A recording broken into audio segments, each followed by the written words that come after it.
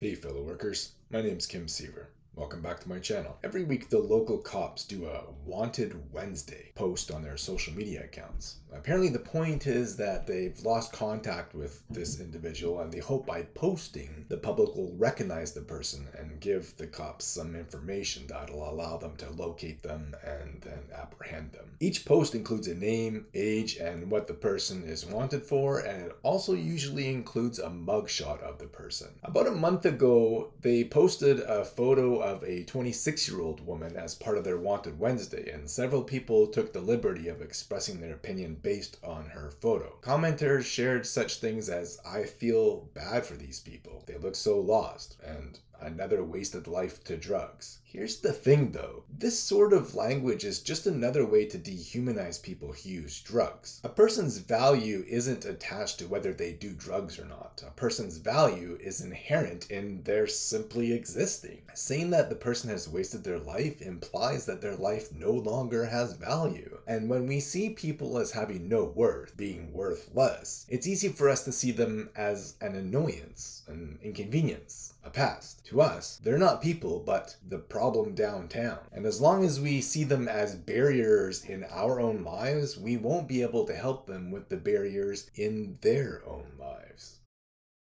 Thanks for watching. Thanks to all these subscribers and Patreon patrons who make this video possible. Please visit my website at kimseaver.ca.